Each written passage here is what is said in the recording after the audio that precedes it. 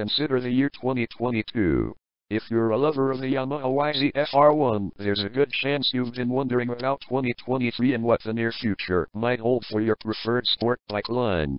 After all, the legendary Yamaha YZF-R1 bike will celebrate its 25th anniversary in 2023, so Team Blue must have a special celebration planned. After all, the corporation wouldn't normally skip such a significant event.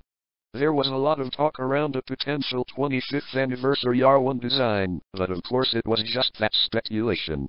That is, of course, up until the official unveiling of the R1 Genuine Yamaha Technology Racing, GYTR, Pro 25th Anniversary Edition vehicle, by Yamaha Motor Europe, in late July 2023.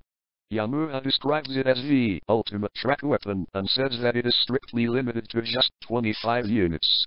The race-bred GYTR performance parts do much more than just look beautiful when you get them out on the track in competition, according to Yamaha, so it's not just marketing language.